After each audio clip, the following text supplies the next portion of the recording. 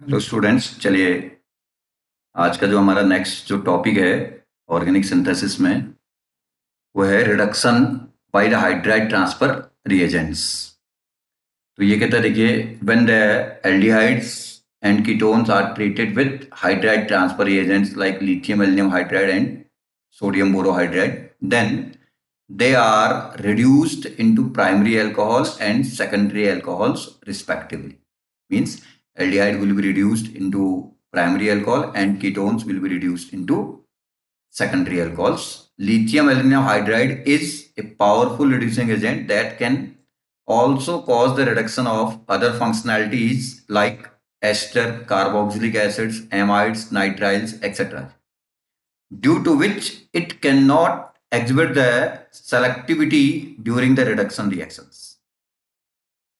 While NaBH4 is a poor reducing agent that cannot affect the other functionalities like C double bond C, C triple bond C, ester, nitrile and nitro groups. Thus, it can be used as a selective reducing agent for the carbonyl compounds. ठीक है? तो ये जो statement है, इस statement से आपको एक चीज कंक्लूड हुआ होगा कि आपका हमारे जो दो पावरफुल रिड्यूसिंग एजेंट होते हैं, हाइड्राइड ट्रांसफर रिड्यूसिंग एजेंट, उनको और भी होते हैं, लेकिन लिथियम एल्युमिनियम हाइड्राइड और सोडियम बोरोहाइड्राइड ये जो दो पावरफुल रिड्यूसिंग एजेंट हैं, इनमें से या जो आपके वेल नोन आपके रिड्यूसिंग एजेंट हैं, इन दोनों में से भी आपका लिथियम एल्युमिनियम हाइड्राइड बहुत ज्यादा रिएक्टिव नेचर का होने के कारण लेस सेलेक्टिविटी एग्जिबिट करता है, इसलिए जिसका ज्यादा यूज हम नहीं करते हैं during the reduction of carbonyl compounds या carbonyl groups in the presence of other functionalities, while NaBH4 due to its less reactive nature will be used as a good and selective reducing agent for the carbonyl group in the presence of any other functionalities. देखिए ये example दिख रहा है आपको, देखिए इस compound में आपको कार्बोनिल ग्रुप भी दिख रहा है और एस्टर फंक्शनैलिटी भी दिख रहा है। तो NaBH4 की थ्रू यदि आप रिडक्शन करते हैं तो एस्टर फंक्शनैलिटी अनअफेक्टेड है और कार्बोनिल ग्रुप का आपका या कीटोनिक ग्रुप का आपका 2 डिग्री अल्कोहलिक OH में आपका क्या हो गया, रिडक्शन हो गया। ठीक है, ऐसे देखिए NaBH4 के थ्रू आपने यहाँ पे रिडक्शन किया तो यहाँ पे कार्बोनिल ग्रुप भी है और NO2 ग्रुप भी प्रेजेंट है, तो ये सेलेक्टिवली क्या करता है, कार्बोनिल का रिडक्शन करता है, NO2 को रिड्यूस नहीं करता है। ठीक है ना।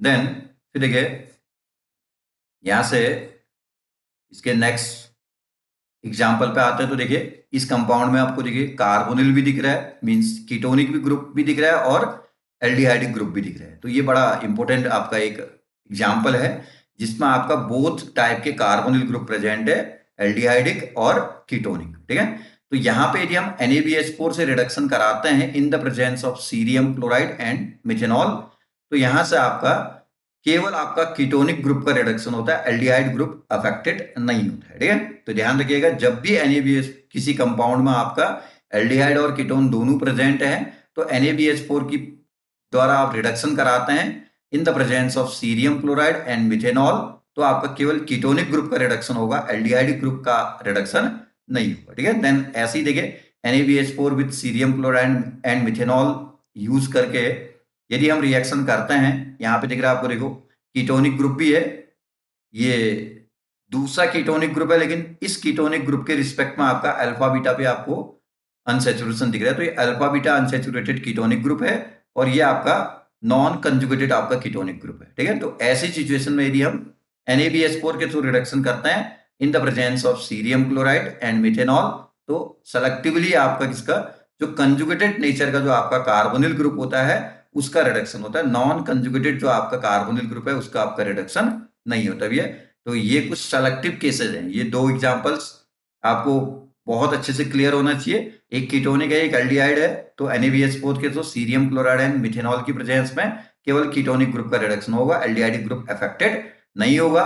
और सिमिलरली यदि आपका एक conjugated alpha beta unsaturated carbonyl है और एक नॉन कंजुगेटेड कार्बोनिल है, तो आपका NaBH4 with cerium chloride and methanol के थ्रू यदि आप रिडक्शन कराते हैं तो केवल आपका जो कंजुगेशन में जो आपका कार्बोनिल ग्रुप है उस कार्बोनिल ग्रुप का अल्कोहलिक ग्रुप में रिडक्शन होगा, नॉन कंजुगेटेड का रिडक्शन नहीं होगा। ठीक है, देन फिर देखिए ये कहता है if the compound containing conjugated as well as non conjugated carbonyl group, जैसे कि ऊपर वाले एग्जांपल में हमने देखा था, if the compound containing conjugated as well as non-conjugated carbonyl groups Then NaBH4 cause the reduction of non-conjugated carbon group selectively.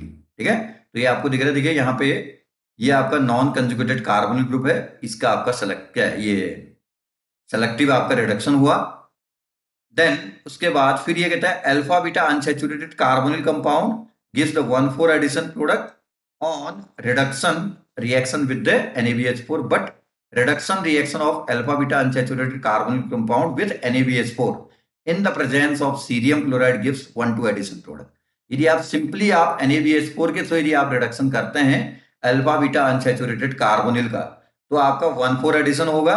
लेकिन यदि आप सीरियम क्लोराइड की प्रेजेंस में NaBH4 के थ्रू रिडक्शन करते हैं तो केवल उसमें आपका कार्बोनिल ग्रुप का ही आपका रिडक्शन होगा, that will be 1,2 addition product formation. ठीक है, तो यहां से आपको दिख रहा है, देखिए ये देखिए एग्जांपल्स में आपको यहां से दिख रहा है, देखिए ये आपका अल्फा बीटा अनसैचुरेटेड कार्बोनिल है, NaBH4 है, विदाउट सीरियम क्लोराइड आपने NaBH4 के थ्रू रिडक्शन कर रहे हैं, तो इसमें आपका 1,4 एडिशन होगा। 1,4 एडिशन में आपका एक H यहाँ पे जुड़ेगा, एक H यहाँ पे जुड़ेगा, ये आपका बन गया, देखिए एक H यहाँ जुड़ा तो CH3 बन गया, एक H यहाँ जुड़ा तो OH होगा, बीच में डबल बॉन्ड आ जाएगा। देन फिर बाद में उसको टॉटमराइज कर करके आप यहाँ पे H आ जाएगा तो बॉन्ड पीछे शिफ्ट कर जाएगा, तो बनेगा CH3 CH2 C double bond O CH3 बन जाएगा। लेकिन ध्यान रखिएगा यदि सीरियम क्लोराइड नहीं है तो 1,4 एडिशन करेगा NaBH4। ठीक है, और यदि सीरियम क्लोराइड आपका प्रेजेंट है तो केवल आपका 1,2 एडिशन होगा कार्बोनिल ग्रुप पे, 1 और 2 पोजीशन पे आपका रिडक्शन होगा, अल्फा बीटा अनसैचुरेशन में आपका कोई भी इफेक्ट नहीं पड़ेगा। ठीक है, तो इस बात को थोड़ा सा ध्यान से रखिएगा। ये सेलेक्टिव जो केसेज हैं, इन सेलेक्टिव केसेस का बड़ा इंपॉर्टेंस अपने आप में। तो देखिए ये एग्जांपल हम पहले ऊपर भी डिस्कस कर चुके हैं।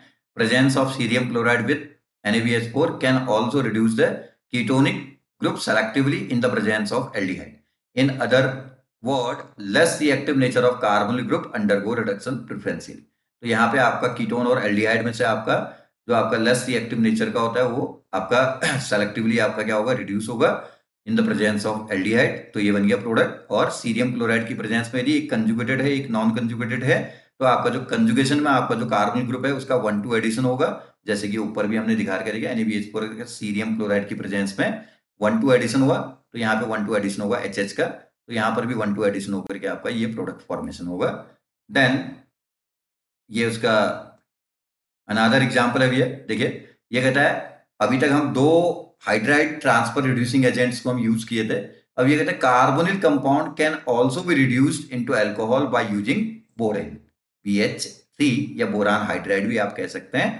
तो ये भी आपका एक हाइड्राइड रिड्यूसिंग एजेंट है जो कि कार्बन ग्रुप को रिड्यूस करने के लिए यूज किया जाता है। देखिए कीटोनिक ग्रुप है तो आपका B2S6 oblique THF टेट्राहाइड्रोफ्यूरान followed by hydrolysis करते हैं, तो यहाँ से आपका क्या हो रहा है, देखिए ये कीटोनिक ग्रुप आपका एल्कोहलिक ग्रुप में रिड्यूस हो गया।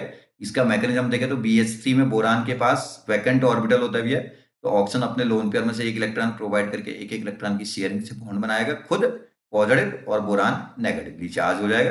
देन बोरान जैसे ही नेगेटिवली चार्ज होगा तो ये क्या करेगा भी आपका इसका H नेगेटिव निकल करके यहाँ से कार्बोनिल कार्बन पे अटैक करेगा और ये बॉन्ड इधर को ब्रेक करके ऑक्सीजन न्यूट्रल हो जाएगा। ठीक है, यहाँ से आपका सॉरी यहाँ पे आपका ऑक्सीजन इंसर्टेड नहीं है तो यहाँ पे H तो आपका कार्बन पे जुड़ जाएगा, सिंगल बॉन्ड O, फिर BH2 होगा यहाँ से। ठीक है, तो बीच में यहाँ पे ऑक्सीजन होगा, देन फिर हाइड्रोलिसिस करेंगे तब जाकर के आपका अल्कोहल फॉर्मेशन होगा। तो ये हो गया आपका कार्बोनिल ग्रुप का reduction either by using LiLH4 NaBH4 और BH3। आप तीनों रिएजेंट्स के तो आप क्या कर सकते हैं उसका रिडक्शन करा सकते हैं, लेकिन उसके अंदर कुछ जो हमने सेलेक्टिव केसेस आपको डिस्कस किए हुए हैं कि आपका एल्डिहाइड और कीटोन दोनों प्रेजेंट है तो किसका रिडक्शन होगा किसका नहीं होगा, और यदि एक कंजुगेटेड कीटोन है और एक नॉन कंजुगेटेड फैशन पे कीटोन प्रेजेंट है तो किसका रिडक्शन कब होगा, कब 1,2 एडिशन होगा, कब 1,4 एडिशन होगा। ये सारे सेलेक्टिव केसेस को आपने थोड़ा सा कंसिडर करना पड़ेगा, ये बड़े इंपॉर्टेंट एग्जांपल्स हैं। ठीक है, देन अगला आता है enzymatic reduction of the carbonyl compounds. Baker's reagent, Baker's yeast reduce the ketonic group situated at the beta position with respect to the ester functional group into alcohol selectively। तो एक बहुत selective case है, इसको भी ध्यान दीजिएगा। जो baker yeast है ये आपका कीटोन ऐसे कीटोन को रिड्यूस करता है जो कि आपका इसके रिस्पेक्ट में, एस्टर के रिस्पेक्ट में बीटा पोजीशन पे, जैसे देखिए एग्जांपल में दिख रहा है, देखिए एस्टर फंक्शनैलिटी के रिस्पेक्ट में ये अल्फा, ये बीटा पोजीशन पे आपका कीटोनिक ग्रुप है, इथाइल एसीटोएस्टेट है ये कंपाउंड। तो आपका इस टाइप के कंपाउंड्स का बेकर ईस्ट के थ्रू यदि आप रिडक्शन करते हैं, एंजाइमेटिक रिडक्शन करते हैं, तो आपका कीटोनिक का रिडक्शन होगा, एस्टर फंक्शनैलिटी आपका अनअफेक्टेड रहेगा, ठीक है। तो इस बात को ध्यान रखिएगा। देन अगला ये कहता है कि आपका देखिए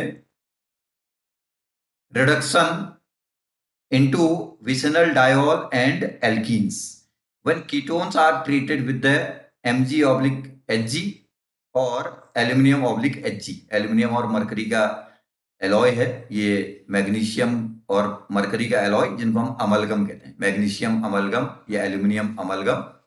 in the presence of aprotic solvent, then there occur the formation of product which on acidification gives the vicinal diol, ठीक है। तो ये देखिए, यदि आप, ये एग्जांपल आपको दिख रहा है, देखिए यदि आप किसी कार्बोनिल कंपाउंड के दो मॉलिक्यूल्स को किसी एप्रोटिक सॉल्वेंट लाइक बेंजीन की प्रेजेंस में मैग्नीशियम अमलगम और दूसरा हमने जो यूज किया था एल्यूमिनियम अमलगम, या तो मैग्नीशियम अमलगम ले लो या एल्यूमिनियम अमलगम लेके यदि हम रिडक्शन कराते हैं, तो यहां से आपका इसके दो मॉलिक्यूल आपस में क्या कहते हैं कपलिंग करके तब जाकर के यहां से विसिनल डायहोल फॉर्मेशन करते हैं। ये देखिए इसका एग्जाम्पल आपको, सॉरी मैकेनिज्म आपको देखना है।